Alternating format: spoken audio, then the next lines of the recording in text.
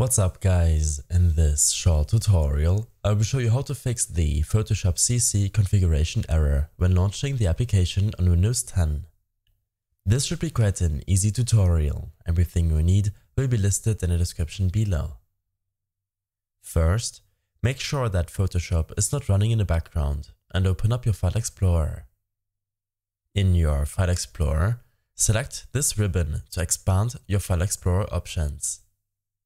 In your options, under View, make sure that Show Hidden Files, Folders and Drives is enabled and apply your changes. When this is done, navigate to the drive on which you saved Adobe applications on. Program Files, Adobe, SL Store.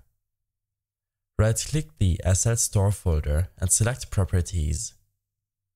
Here, under Security, make sure to select your user account, click on Edit, and make sure to allow full control to your user over this folder so that none of these checkboxes are set to deny.